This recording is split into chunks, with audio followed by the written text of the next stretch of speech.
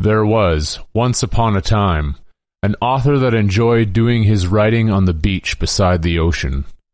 Before he set about doing his writing, though, he liked to go for a long walk. One day, while going about his walk along the shore, he noticed a person in the distance. It looked like this person was dancing, and the author smiled while pondering the idea of someone who would be dancing at this early hour of the day. He became quite curious and continued to head in that direction. As he got closer, he realized that it was a young woman, and she wasn't dancing, but was instead reaching down to the shore and picking something up and gently throwing it into the ocean. The author eventually caught up to the woman. "Good morning. May I ask what exactly it is that you're doing?" The young woman looked up, hesitated for a moment, and then responded, "I'm throwing starfish back into the ocean." The author is a little confused. "I suppose I should have asked, why are you throwing starfish back into the ocean?"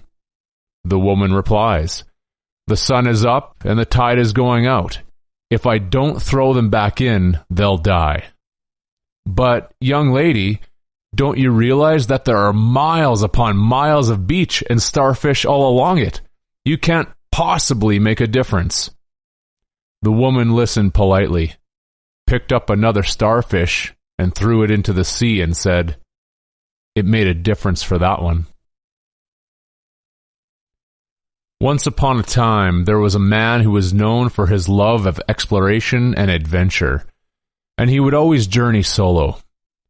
While on these adventures, he contemplated about many things and realized that the external world was an enormous resource for those reflections. His adventures often took him to the heights, upon great summits where the beauty of the earth could be seen for vast distances. He wondered to himself, "I have sought answers to my questions for quite some time while traveling to the heights, and have discovered much. Then, what of the depths? What more might be found there?" After careful consideration, he decided that he would begin to see what he could discover in the ocean. Unlike the mountains where one could often see both the valleys and the peaks, from the ground the ocean was simply an enormous surface, and one had to dive into it to witness all that was hidden beneath. This alone created a profound revelation that if something were to be kept secret, it would be far better to keep it in the ocean as opposed to the summit of a lofty mountaintop. And so he began to dive, every day going as far as possible and seeing what could be discovered. Some who lived in nearby areas, hearing of this individual, became interested in what exactly he was doing and the reasons why. They questioned him, "Why do you dive into the ocean every day? What do you hope to find in there?" He replied, "Answers. I'm looking to find answers." This perplexed many of them, but a few stayed around to listen some more because they wanted to know what he meant by this. And so he began to explain how his adventures were not just about the external, but about a much larger quest that could not be seen with one's physical eyes. There had to be far more to life than what was seen and felt on the surface, and he was willing to risk everything to find out what that was. As he would speak about his discoveries to those who gathered around each day, there were also always those who could be considered flouters that would mock and ridicule the man's efforts, and even make fun of those who paid attention to what he was saying. These jeerers would smirk and condescendingly remark that it was a waste of his life, and anyone who listened to his so-called discoveries was an idiot. They would even go so far as to wish upon him death, praying that he would drown and never return again. This ridicule and judgment only had the opposite effect of its intention, for those judgments simply acted as a catalyst for the man to dive into the depths even further, and for even more individuals to question what this reality was all about. For clearly, something was definitely wrong. Each day the man was able to hold his breath a little more, and dive to where it became ever darker, taking a little longer to adjust his eyes each time in that darkness. The darker it became and the deeper the dive, the more there was to find out. The years went by, and many more waited on the surface each day for the man's return. Both those who felt the truth in what was being said, and those who jeered, scoffed, and belittled every effort that was being made. Some of the judgmental would often be among those on the beach and pretend to be interested, doing what they could to befriend certain individuals only to lure in those they felt were easy targets and gaslight them once they felt that a certain trust was built up. The strategy of these bullies was to obviously cast shadows of doubt everywhere that they could. In seeing this occur, the man saw in these judgmental ones another obvious analogy. The darkness doesn't just exist underneath the surface. It is everywhere in the reality we find ourselves in, and it exists inside of many individuals that are around us all of the time. This darkness is obviously a force of intelligence, something that is consistently looking to steer us all away from what was being sought, away from the truth. If it is darkness doing this, then that's exactly what this force must be trying to do. Keep us in the dark, while constantly lying and telling us that we are already in the light. By this time, the fears within many individuals who would wait each day on the beach was being noticeably quelled, and those who dispelled their fears were doing dives of their own and verifying the truth for themselves. Being less afraid each day to ask the big questions for themselves. For this was also the message that was brought forth all the time, that one must do their own diving into the darkest parts of themselves and shine upon that darkness their own inner light. In noticing this change in many, the forces of darkness became ever more agitated and deranged in their attempts to divert those seeking the truth, and this just further proved out that there was, without any doubt whatsoever, something clearly wrong going on. The man knew that to get to the bottom of the situation, he must actually reach the bottom and dive further down than ever before. He felt that there was an ultimate destination there, a place where no one had ever reached because one had to be willing to lose everything to get there. So, down he went, going further and further until he knew that he had reached a point of no return. He could not hold his breath long enough to go back up to the surface, and there was no way to be certain that if he kept going, he would find anything else. But he felt that there was no choice. He had to try. Giving every effort that he could, he propelled himself into the abyss until he had almost nothing left to give, and suddenly saw something unexplainable, something that no words could ever describe. Finding a source of renewed strength, he made his way to what could be called a set of gates, though they were not any type of gates that he had ever seen or heard of before. Without realizing it at first, there was a clearing at these gates, and the man was able to breathe again. "How am I able to breathe again? This is impossible." "Nothing is impossible in the kingdom," a voice said to him. But from where? He could see no one there. "Who are you? And where are you?" This question was asked, but the man already knew the answer to his question, for the voice was carried from within. It was then said to him, "It's not time for you to enter. There are others who are ready to leave the darkness of where you came from for good, and you must bring to them the message of what you have seen and what is soon to occur. You will be hated and ridiculed by many for this message, and your journey is going to be more difficult than anything you have ever faced." The man was overwhelmed. "But I feel I've already done the impossible. Look how much effort it took just to get here." The voice said, "You haven't even begun to imagine what the impossible is." After a very long talk and being given the answers he had always been looking for, the man was sent back. he began to talk about the message he was given and tasked to deliver. It confused many, yet for a few it brought about much-needed clarification. Much was revealed, including exactly who the Master of Darkness was.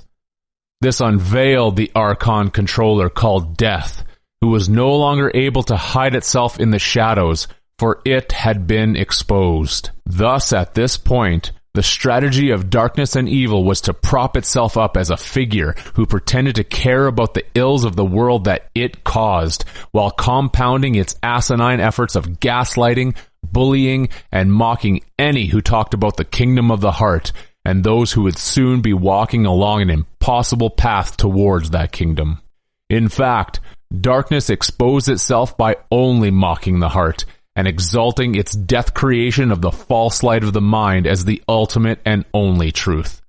This clown messiah couldn't help itself, and in true abuser fashion was openly and publicly abusive to those genuinely seeking truth, while pretending to be charming and empathetic to those who believed in the blind alleys of its fake half-truths that led one straight back into the arms of death itself. Wait for your natural death, then say you don't consent to death's grip to escape this clown world, said the clown lurker, who was now doing its utmost to disguise itself while feigning its pretend care to as many as would listen to the piles of garbage coming forth from its fork-tongued mouth.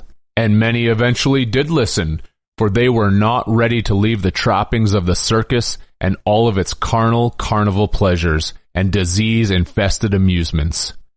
These many could also not see the illogical aspect of waiting for their death to escape death, and therefore continued to go into the false light, which was now exposed as being the false electrical light of the mind. There were many believers in the Dark One's kingdom, and many individuals carrying the false light of their second sight that heard the truth kept erroneously thinking to themselves that the message of the heart was talking about suicide, and would stir the pot of confusion that way too, because it was simply unable to listen to the real message while simultaneously binge-watching whatever latest trash was being brought to them on the 1001 entertainment platforms of mass distraction.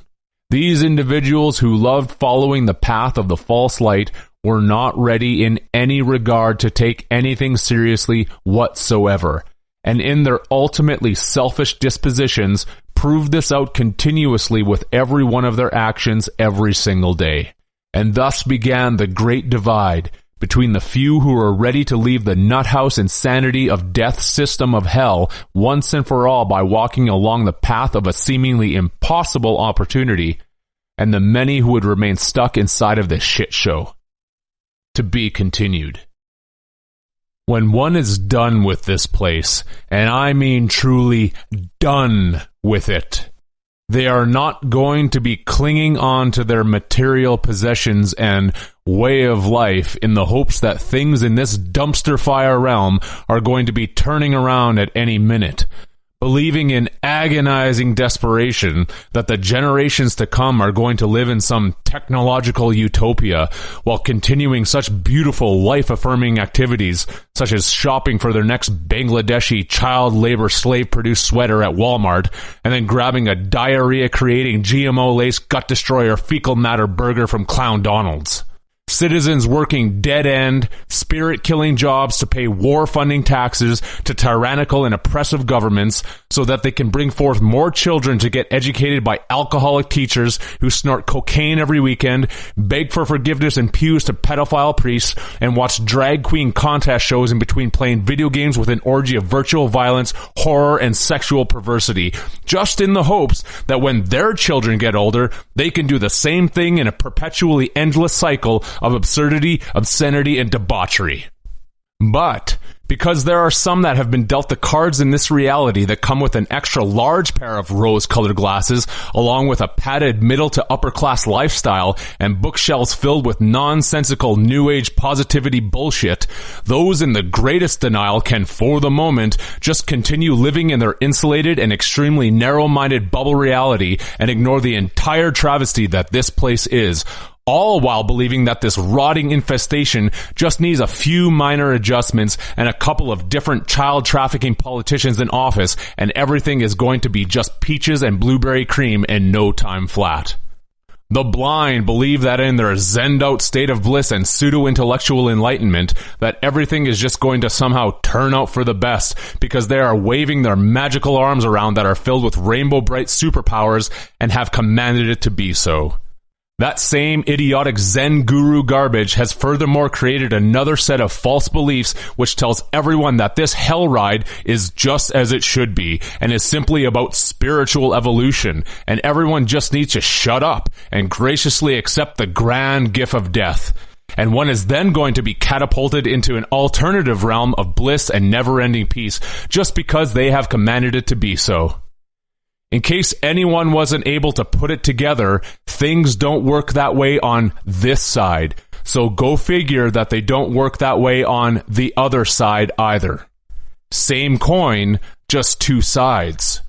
There's a lot more to this than can be fathomed, and no one is getting just how damn serious this situation is. The premise of this smile like nothing is happening while the entire earth is burning to the ground philosophy is tandem to the belief that when one ignores cancer, it will somehow just disappear. The evidence continues to pile up every day faster than ever that this is not the case, and yet there are still so many that refuse to observe the obvious. Which is exactly why the message is going to have to be delivered now in a way that is completely and utterly undeniable. It is hoped that everyone is enjoying their last minute of bliss ignorance, because the full weight of the truth is going to be as heavy as it gets, and that heaviness is not going to be delivered on this satanic platform. When I start walking, I don't care what happens to this channel. It'll be completely irrelevant. No, the total weight of the truth is going to be brought forth on the streets, on the walk, and out in the open for absolutely everyone to hear. It's not going to be cloaked in secrecy so that maybe an individual with enough effort or sheer luck can find their way to its message. No, that's the sick and deranged method of death's system. The eternal kingdom doesn't hide anything in the dark because there is no darkness in the true kingdom of the heart. One doesn't have to fight tooth and nail for a piece of the truth with the heart because the truth is everywhere. That's what God truly is, good. God is good and evil is not. And those who believe in this satanic system of darkness and scientific nihilism are just believing in a nuthouse of mockery and lies. So that's also why it's time for full disclosure, the total revelation. No one has any idea of how dark and evil this place actually is. This whole shit show and the consequences of it are going to be announced in a total unveiling of this trash pile disease hell. As I said before, how anyone can believe in any of it is astounding to say the least. There is no saving this disaster at all. After a full house is a royal flush. And that's what one does with shit. It gets flushed.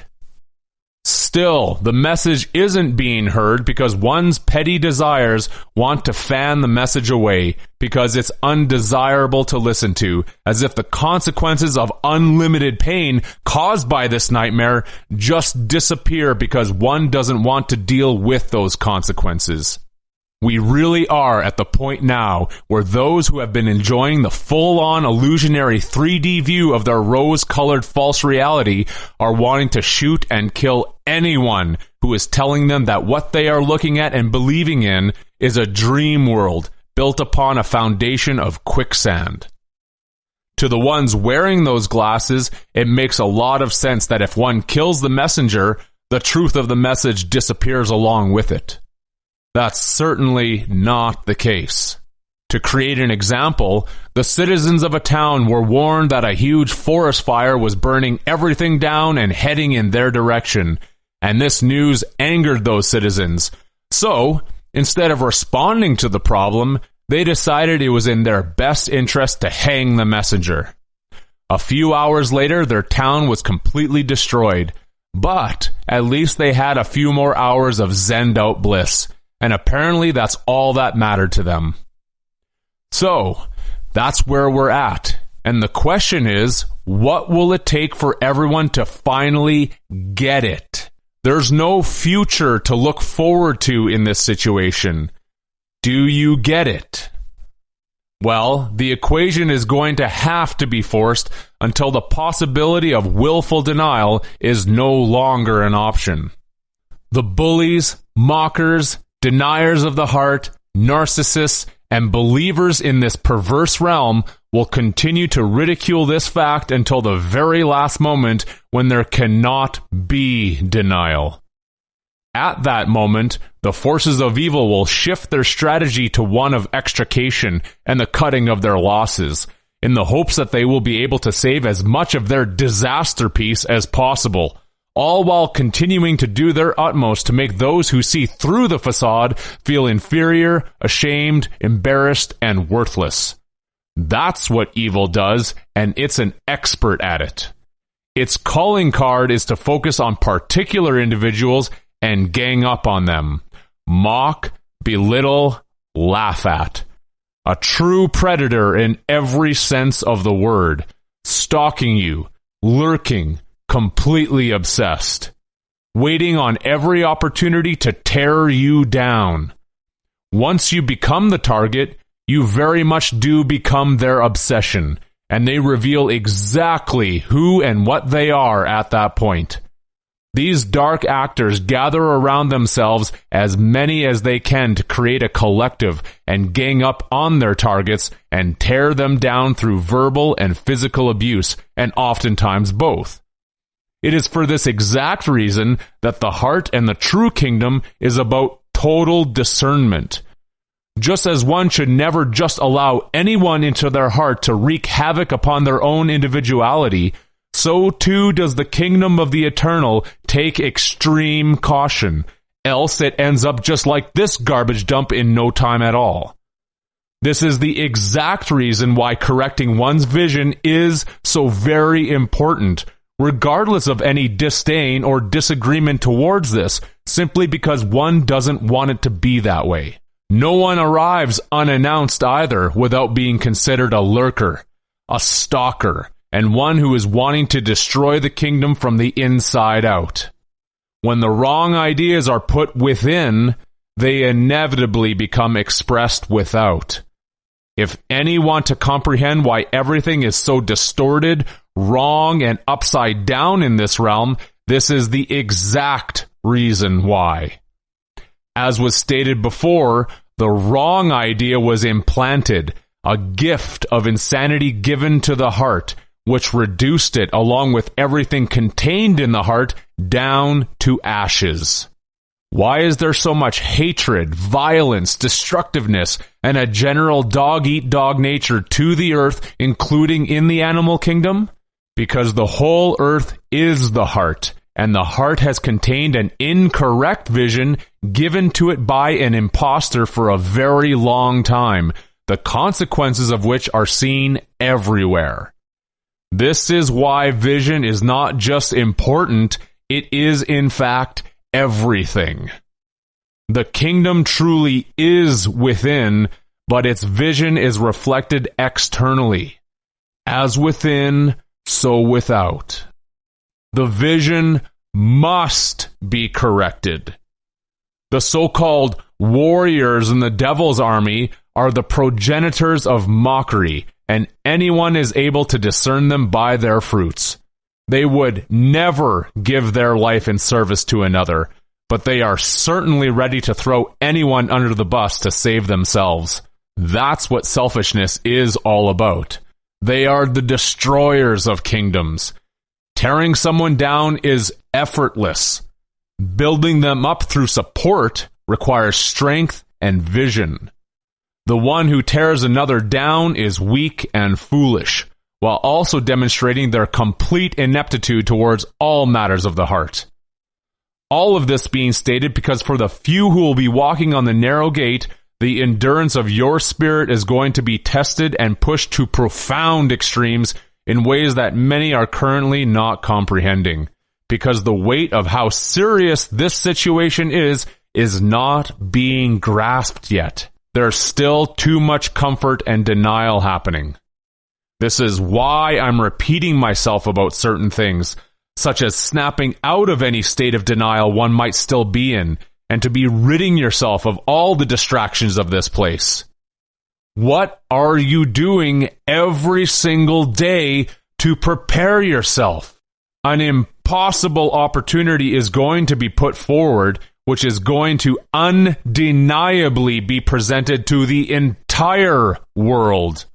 And this impossible opportunity is about physically demonstrating that one is truly and legitimately ready to walk away from this incorrect hell realm, which is exactly why it entails an actual walk, as has already been mentioned before.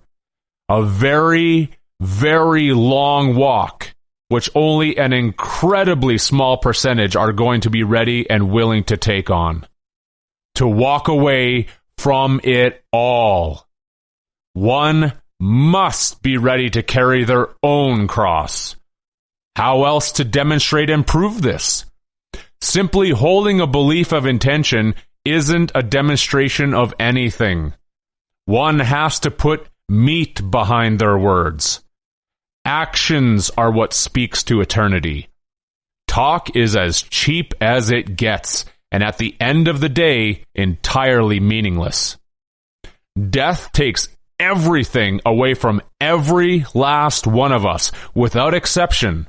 It leaves you with nothing.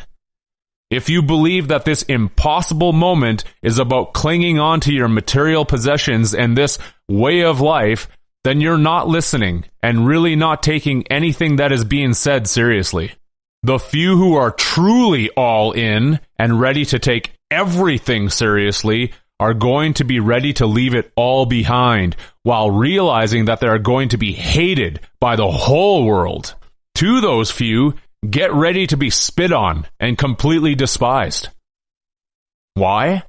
Because the serious few will be walking on the path of truth, while many want to cling onto the system of lies and deceptions. It is realized that some of you listening are physically incapable of walking, but this is absolutely no reason to fall into a state of hopelessness. Remember, one must believe that the impossible is possible.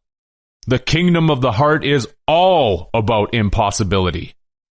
When one believes in the truth and the heart, everything is possible.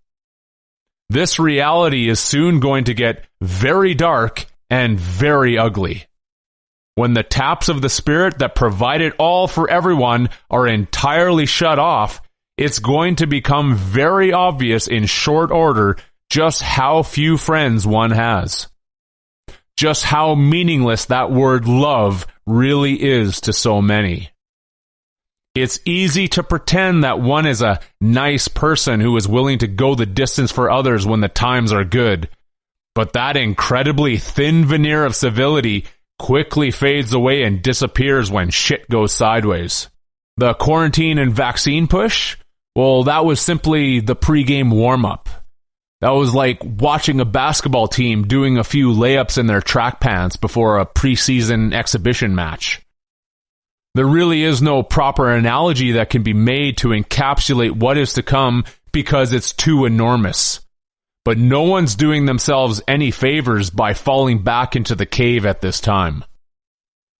Those who are listening and are now pissed off at the speaker should instead be pissed off at themselves for wasting so much of their precious time. And from this point forward, be spending the little of it that there is left by looking into the mirror of their own individuality and asking themselves why they still aren't ready to truly take everything seriously. When you treat everything like a joke, you get treated like a joke. and continuing to believe in any of the ideas of a circus is an absolute farce. Don't you see it yet? The clowns have been sent in, and they're running the show. The presenters are laying it on thick now, and the headlines are constantly screaming out, there is no future here. That's why, in a way, it's so hilarious. The world is the Titanic sinking, and the masses are building their futures on the ship as if there is absolutely nothing wrong happening. There are none so blind as those who refuse to see. Ignoring everything critical until it's too late is never a bright idea. There are always going to be consequences. And just as disease begins to percolate inside of the body, inevitably the revelation of that disease is forced upon the individual, regardless of how much denial they're in. The Zendo-positivist creates a willful denial because it's declared to be just too negative to acknowledge. There are those who are the real listeners of the heart who understand that your concerns have always been treated as worthless by this place. You've had tremendous and significant spiritual insights that have changed everything for you, and these were dismissed and quickly brushed away by others as being insignificant and unworthy of the effort that was necessary for their occurrence to take place.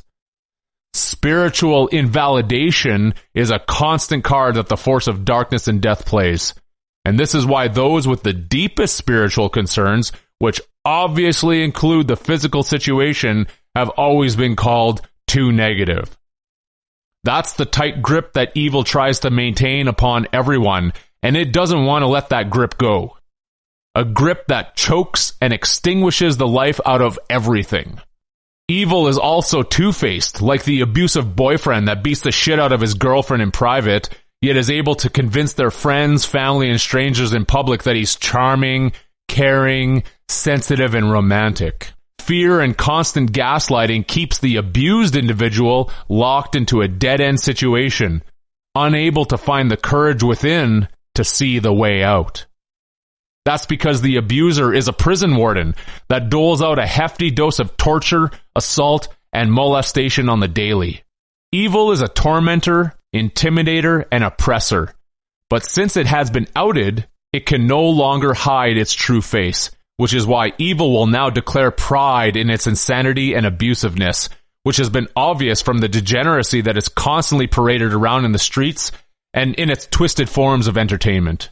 Perversity is celebrated and honored, and the sacred is scorned and laughed at, and those who love their perversities gather instruction from those who reinforce their own masturbatory ideas that their selfish pursuits are somehow beautiful and justified. This is obviously one of the major challenges of this place, since there exists in this realm's twisted psychology the concept of confirmation bias, which, when preferable, is utilized as an ideological weapon of argumentation against those who are edging towards legitimate truth and finding consensus among other individuals who have done the same work. The abuser has designed it this way so that it can create the debate that no matter what, there will always be a group that one can find which confirms their bias, and that there can never be anything which can ever be called truth. In its convoluted and intricately abstract methodology, death has created this very effective and complex argument to ensure a constant stream of doubt surrounds anyone who questions the legitimacy of this prison realm they find themselves in. That doubt can persist until one develops enough courage to go beyond the fears and uncertainties that a world of lies has impressed upon them for far too long. Then one knows exactly why resistance is assistance, because one has been holding on to this realm through their desires while at the same time fighting against it. One cherishes and clings on to death's ideas, carnal pleasures, and vacuous pursuits, and simultaneously abhors its pains, travesties, diseases, and ultimate end result. No one can be free from a prison in which they wish to be served by. Death both serves you and takes from you. The circle of its circus is complete. Waiting for the end result of death and believing you can be free of its system just because you want to be is the same type of strategy as those in the town who killed the messenger, telling them that a fire was coming to burn down their town. Sure, it'll buy you a bit of time, but that's about all that it's going to do. In a complete realization that can only happen beyond the doubts and fears, one sees that this place inevitably and continuously takes everything away, and thus, before it's too late, one instead, during an undeniable and impossible opportunity of an eternity, willfully walks away from the circus, no longer believing in its disease and grotesqueness. No more assistance, no more resistance. Complete neutrality to this false system.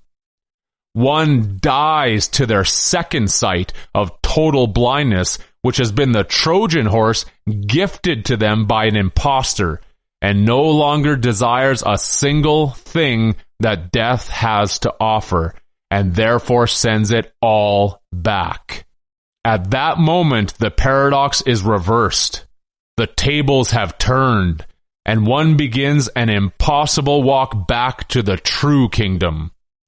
The impossible is possible. Do you see? I'm going to respond to a few questions, but I want to first read a recent comment from the individual going by the handle of Drummer for Hire. I recently had 2 precious souls ripped from my life in the same day. As I painfully learn how damaging expectations can be, I always lived in the moment and cherished every millisecond of each day. I have experienced great loss before, but this is different. At first, the pain created a sort of hollowness in my heart. Now a raging inferno resides. Although I may have my vision blurred by expectation, I still feel in the heart that it was a deliberate act, robbing me of my most sacred. I am beyond all in. I reiterate, one's actions are going to be what eternity listens to. But your words echo what is meant when I have asked, are you on fire for the truth yet? The heart understands the pain that you feel, because this place and its demonic ruler have put us all in the various and random situations that take everything away from us and leave us writhing in pain, while it laughs and cackles at its great accomplishment of annihilating the sacred. So yeah, the act of robbing you and everyone else is very much a deliberate one. It's just that a few get this and most simply do not. It's a generalization, but it's a fact nonetheless. Most are completely passive and docile. Some of you have completely missed the point of what was meant by neutrality as well, making it coincide with being subdued and doing nothing about this place. Nope. I repeat, it's always been about giving nothing to death and evil, and retaining and storing everything that one is. Then, when the correct moment arrives, one is able to do everything about the situation and put an end to this hell. And to the few who are finally beginning to see that they are in hell, if you truly are of the heart, then that fire has to be building within you. There's no possible way it can't be. No one who legitimately understands where they are is going to be okay with what has been done to them for only God knows how long. Everyone in here has been treated as a dog slave for longer than can be fathomed. Tossed around and treated like garbage, suffering untold amounts of abuse and pain that gets wiped out with each bullshit reincarnation because that's what beneficially serves the Dark Master of this hell. And that doesn't set you on fire? You're okay with that. You don't feel much of anything. If you're still zenned out right now thinking that everything is generally A-okay, then you're still completely blind, which is tremendously unfortunate. That's why the New Age garbage pile of nonsense was set up as a form of escapist gibberish for this period of time, to placate one when atrocities are occurring in every single direction. So long as those atrocities are not directly affecting an individual, the genes of selfishness remain in control, and an individual can remain completely unconcerned with the entire travesty that is this disease shitshow. As painful as loss is, it unfortunately takes loss to snap one out of their false second sight, to finally get what death and evil is truly all about. Death is as serious as it gets. That should be the most obvious thing ever. But the diabolical, occult spider queen of this realm has set up designs and fake beliefs about death being a good thing that should be welcomed. What a twisted, sick, deranged, and dark deception.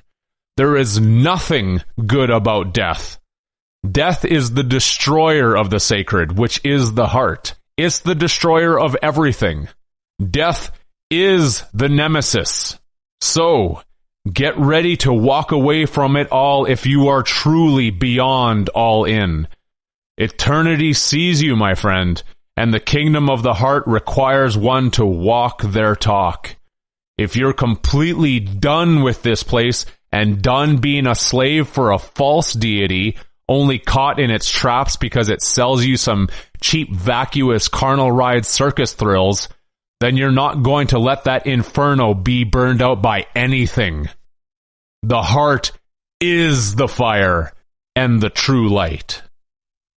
I'm going to state that many are still treading down dark alleys in the spider's labyrinth and not asking the correct questions, and are thus just remaining in its circles of deception. That's what the occult is really all about, masquerading itself as a beacon of light and truth, when it is in fact just an incredibly devious wealth of rubbish meant to keep one ensnared inside of this mental system of confusion, getting one to constantly chase the next object it places in its maze, like cheese in a mouse trap, keeping you preoccupied with its thousands upon thousands of dead-end corridors, which result in nothing but an accumulation of garbage to sort through. The truth is within, which is the heart. It always has been. There it is. Mystery solved. That simple. Of course, it's anything but that simple, but paradoxically, yes, it's that simple. But maybe it's because so many desire the chase for things that one can't imagine this to be the ultimate truth. So instead of going within and finding within oneself the correct questions, there is still so much searching and scouring being done in the labyrinth again, looking for a different answer. Getting back on the internet, spider web, www.666, using the mouse that is searching for its next moon cheese piece of clickbait that lures one into the elaborate network of never-ending complexities and traps. And for those who might believe that they're being clever by saying, well, you're using it, aren't you? Maybe you're just part of the whole deception. Go ahead and think that, and deny the eternal truth which is directly within you. I've been telling everyone to unsubscribe from everything and get off of the web and go within. If you are not one of the agents of evil, then you have a heart and the spirit of the heart, which is constantly attempting to reach you. You do not need anything else other than a willingness to find the truth and to ask the correct questions. No one and nothing else is required. It's completely free. That's why the truth can never be for sale. Anything that is sold is not the truth. That's simple. Secondly, that's also why I have stated that I'm using death's tools at the moment and using these tools against it. And I have a small window of time to continue utilizing them. So I'm going to continue doing that. If you want to erroneously perceive me as being a part of death's design, then that's your choice. From Babalai Boone. When you mention this chance at eternity, it feels a bit like looking towards the future for a goal and perhaps creating another jail cell. How do we know there even is this opportunity and that this isn't all there is? Thanks for your question, which is definitely an important one and something that will continue to be clarified and talked about in the months ahead. If you, along with the entire world, do not witness in the near future that which is impossible and completely unexplainable, then you can dismiss what is being said here entirely, and there will be no loss to you whatsoever. You can continue in the thought that this is all there is. If you want, you can just see this message and all that has been presented over the years on here as simply being another example of some cooked out person who thought they knew something when in fact they didn't know anything. What has been stated many times now is that this is a monumental opportunity to be free of this prison and is going to be presented to absolutely everyone, not just the few who have found their way to this YouTube channel.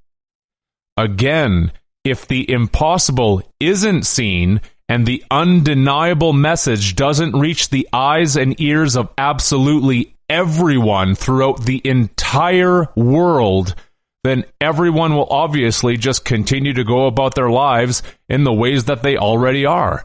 And this heart will at best become a tiny footnote of menial interest in the annals of history. Nothing has been asked of anyone here, and nothing ever will be. I repeat, I've already told everyone to unsubscribe. I have said several times now, I'm a bum, which is the truth. Why would you listen to a bum?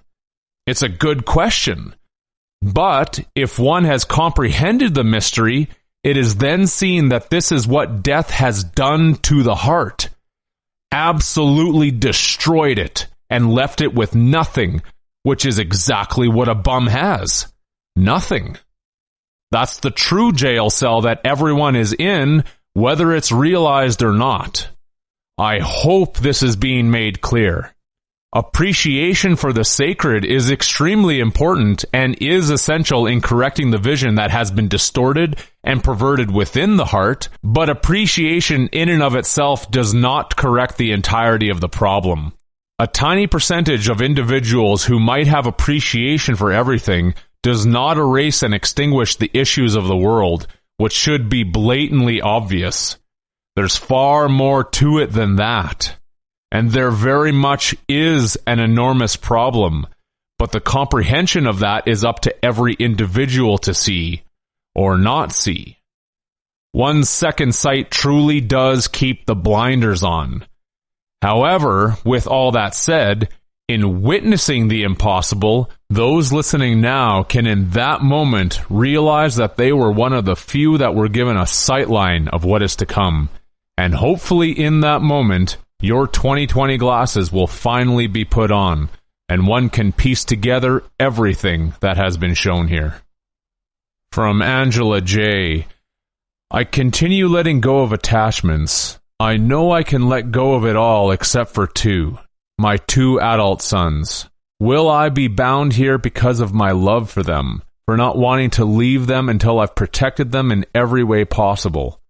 Will I be bound here because I don't want to leave them until I've exhausted all efforts to help them out of this prison as well? Angela, thank you for your honesty. Your question is also a very important one. It first needs to be understood that true love is not what keeps anyone bound as a prisoner.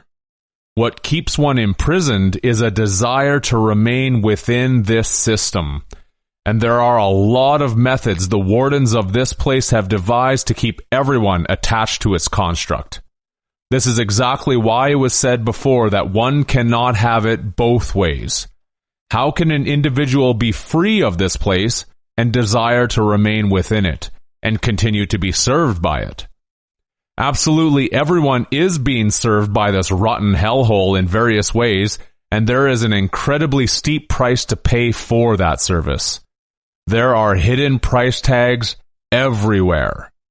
I very much hope that this is being comprehended. You have said that you have two sons and they are both adults, which means that their choices are completely their own. Being your own individual means that you cannot protect them or anyone else from their own choices, especially in regards to the ultimate choice that is going to soon be presented to the entire world. Regardless, you exhaust all of your efforts because that's what the heart does. The heart never gives up. Ever. If that is your approach, then it's very honorable. Yet, despite one's efforts being given, the conundrum is going to be whether one is going to be able to let go of those who refuse to see, even if they are friends or immediate family. The choice that your two sons make will be their own choice, as will yours. And if you want your fate to be locked up with them, then there are consequences to that. I'm not being mean when I say this. That's just the straight-up fact of it. I'm also not wanting to paint a picture that is about something false. I'm not here to do that. Family is essential. Let that be understood to anyone listening. Family is essential. But at the same time, every member in a family is an individual. And it's well known to many that despite all of your efforts to get your friends and family members to see the problems of this place, they still have chosen over and over again to ignore it all, get angry at you, or just mock the problems outright. That's a choice, and choice always carries consequences. For those wondering about their children who are not adults and even quite young, unable to really make those choices completely on their own, well, that's a whole other issue. I'm going to say straight out that I'm not going to answer that on this platform. That's a question that will be answered on the street. This is from username Wholesomest Handsomest. I asked before, and I've seen some other people asking, just very curious on how you became you. There is nobody else I've seen or heard of who is like you, and I guess there's a reason you haven't been personal in your videos. But I'm really curious about how you got to know the things you know, or what had you take this narrow path in the first place.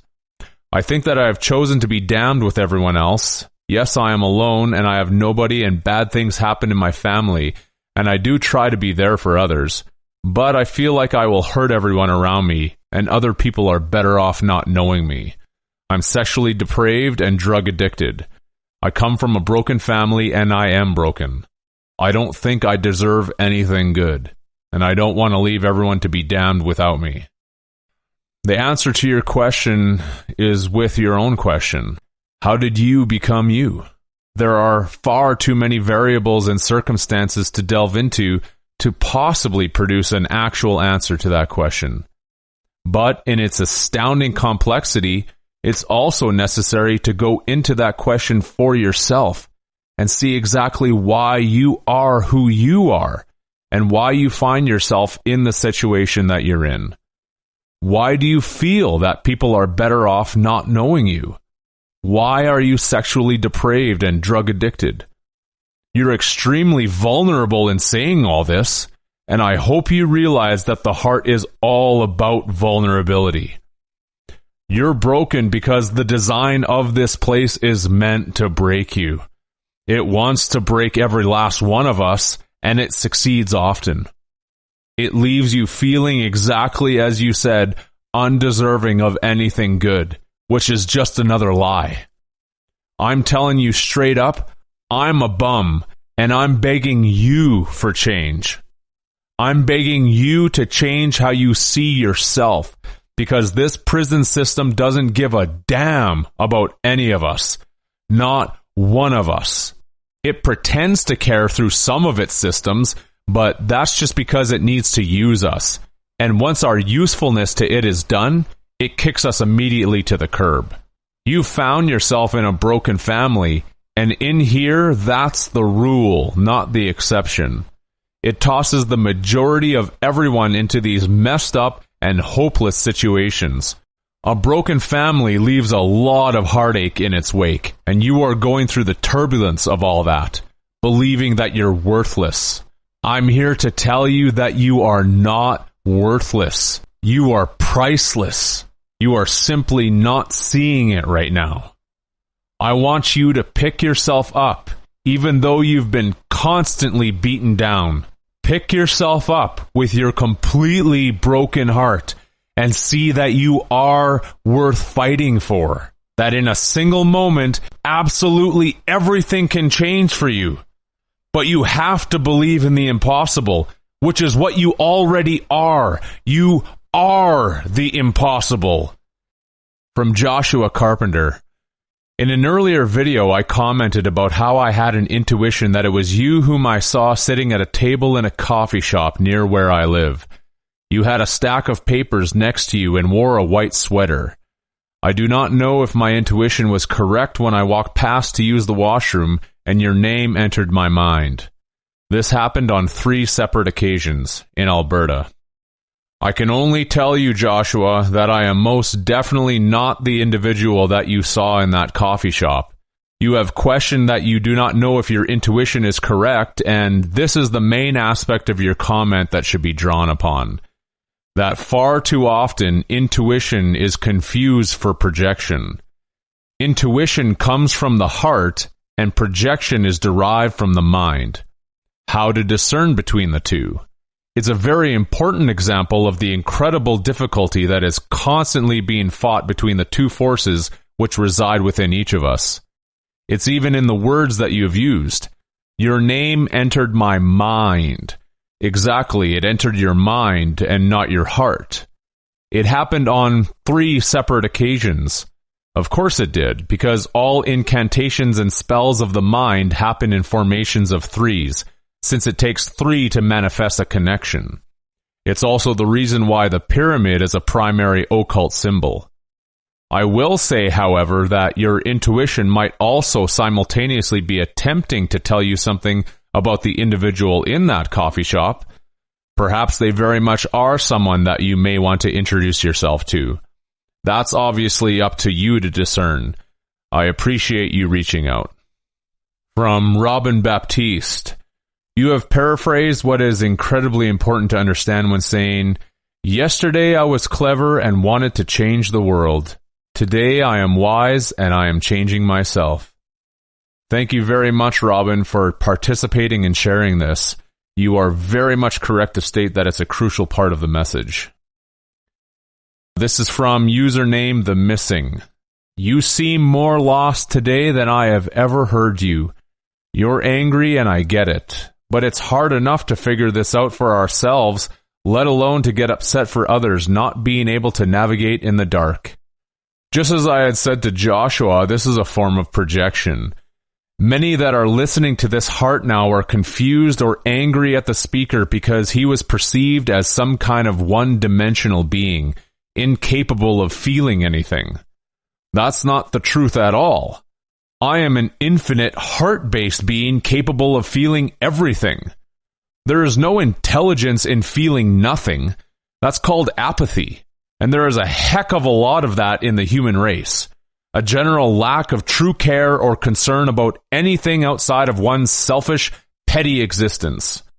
Those who get offended by such statements simply prove out the fact that they are selfish and petty.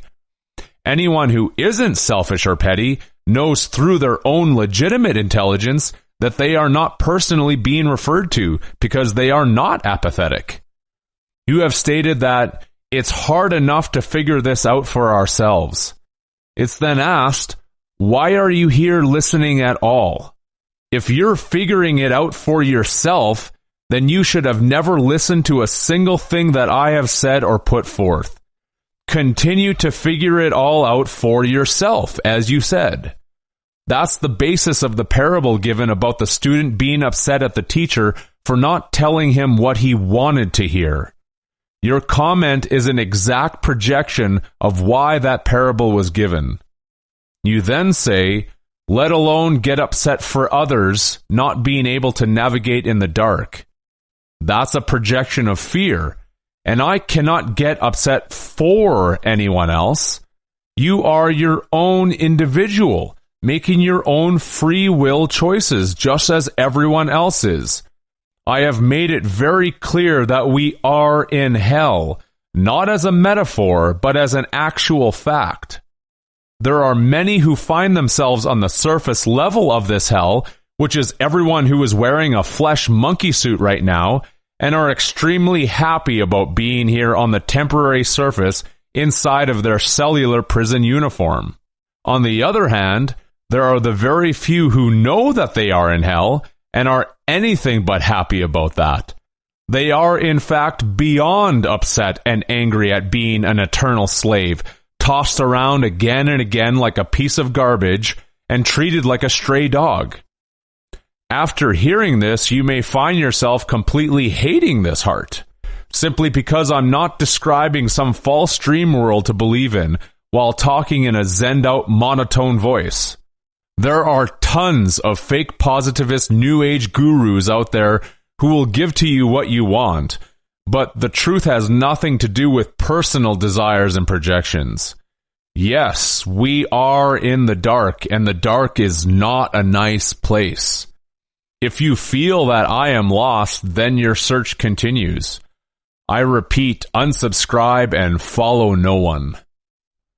From Peace Story 35, thank you for the blank screen audios. It's liberating to be able to listen and multitask some household chores without having to read the screen or be distracted by visuals. Well, there have been many comments over the years on here quite similar to this one, and it simply exemplifies the general lack of care or concern in regards to one's quality of listening. Multitasking is a delusion of the mind and splits one's attention, which turns quality into quantity. To multitask means that you are now divided, and a divided attention may as well be no attention at all. You are also stating that what you are listening to is not important enough to listen to with your complete and total attention. Its value is then diminished, and a diminished value is equivalent to being worthless. This is why the mind is about cuts, divisions, separations, and things like multitasking, and the heart is about unification and completeness. When you listen to someone, anyone, it doesn't matter to what or whom, are you giving them your complete, undivided attention, or are you declaring that they are not worth that? I'm going to read a quote from Krishnamurti which states the same thing but in his words. When you give your whole attention to something, when you are completely listening, you listen to the totality of the thing. When you attend, there are no borders of inattention. When you so intensely listen, you are listening to the birds, the wind, the breeze among the leaves, the slightest whisper. In the same way, the very act of listening brings about total attention, in which you see the totality and the whole significance and structure of what is being said. From David Strevens, incorrect vision, the world is broken, God help us. Interesting story. Did you make it up? Conflict is the essence of drama. Such a melodramatic load of nonsense. I loved it. Thanks for your comment, David. Your words are a perfect example of the mind which mocks the heart, the truth, and all of eternity. You loved it. What you called a load of melodramatic nonsense. Of course. The mind gets its kicks from the ridicule it projects onto those who are walking the narrow gate towards correcting the vision within themselves, calling it a load of nonsense. Light will continue to be shone upon examples such as yours, which is what this is all about. The correct vision revealing the incorrect vision. The very few who will walk in the truth, and the very many who will choose to continue believing in the lies.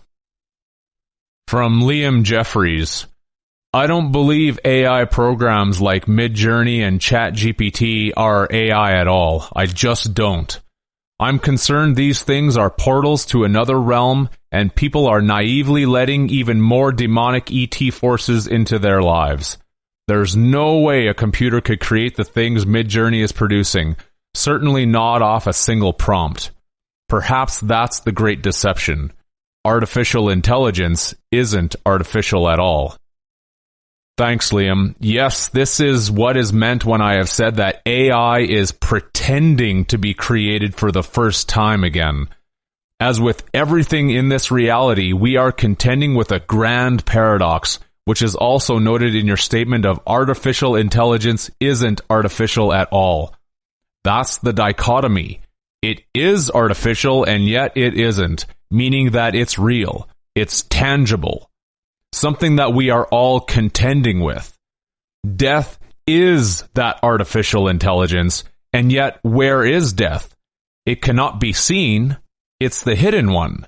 We all know about it because death is constantly doing its debt or death collections, and yet it's always a phantom. That's what AI is. And now at this point in the timeline, which is the final minute of the final hour, it is very close to coming out in the open entirely. And how many are getting excited about that? How many fake spiritualist guru truthers are even exposing themselves as either being an agent of death or totally ignorant, talking about the wonderful possibilities that AI is going to bring about for everyone? It should be completely obvious that the more technology that is produced, the more destruction there is to the earth. This parasite's technology guts and tears apart the earth faster than ever as it progresses forward, and a full-blown AI would bring that to metastatic efficiency.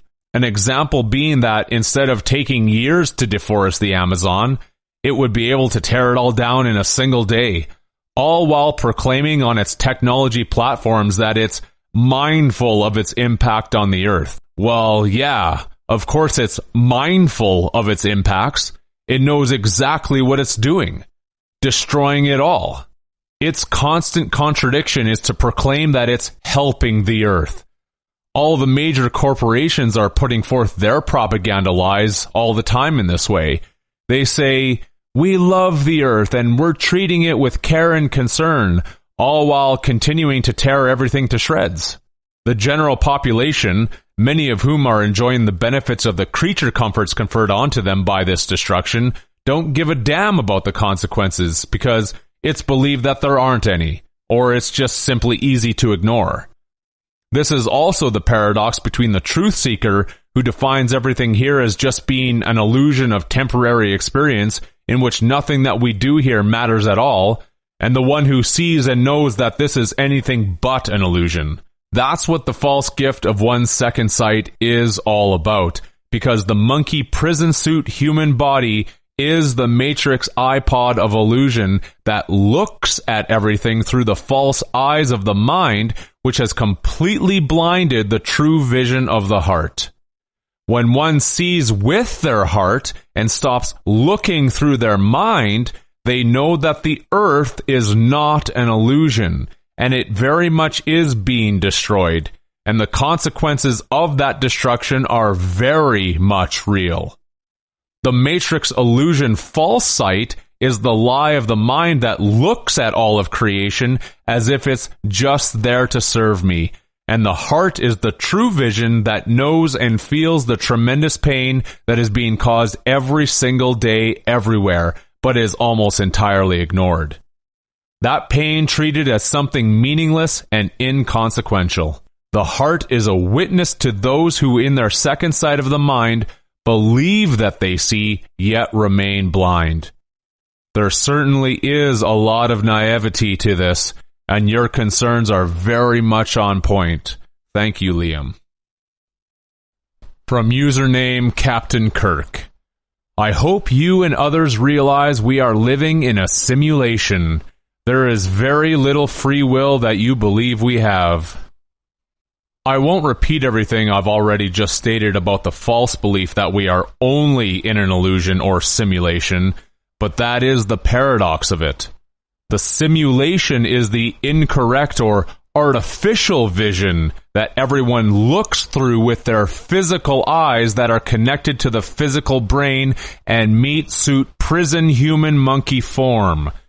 The simulation, illusion, or fallacy is that we are this prison monkey suit, egotistically identifying with it and looking at the earth with its eyes of destructive, consumptive desire. While the truth is that we are an infinite, heart-based being imprisoned by the cellular flesh-meat construct, unable to see in the dark, entrapped by the physical casing. As each of us consumes matter, we are consuming the light of the heart, until it is inevitably extinguished, hence to eat one's heart out. We are consuming the earth, and we are consuming our heart. The circle is complete. Our free will is, in point of fact, the only thing that any of us truly does have here. Lastly, from Tim is here. You say as clearly as you can that we must all walk at least the first part of the journey by ourselves. I guess I never thought you'd take me up on my offer, but it was and remains an honest gesture. However, listening to you speak here, I'm reminded that I should have never even offered. What Tim is talking about here is the offer to welcome this homeless heart into his home. And I can tell you that there is nothing more honorable than doing that, Tim. How many look upon the homeless as being worthless, lazy, trash, a total waste of space? It needs to be said that anyone who would laugh at you, mock you, or belittle you for opening up your home and thus your heart is a product of evil and disease itself. I did see your earlier concerns in that regard, and it just shows how very broken this whole place is, that you would have to question your intention in this way. What kind of sadistic and twisted pervert makes fun of someone for putting forth an intention of generosity? What kind of deranged and demented person laughs at and insults someone for being benevolent and kind? I noticed your concern in a comment that you deleted, and it's an obvious example of fear and evil doing its utmost to tear you down, and this should be noted by everyone. Disease in its egotistical ugliness promotes itself as being the one that can lead you towards perfect health.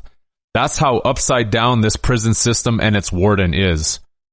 No one walks up to cancer and asks it for advice about health. Who would ask cancer, "What is it that I should do to be perfectly healthy?" Then cancer says, "Follow me. I'll show you the fastest way to get to perfect health."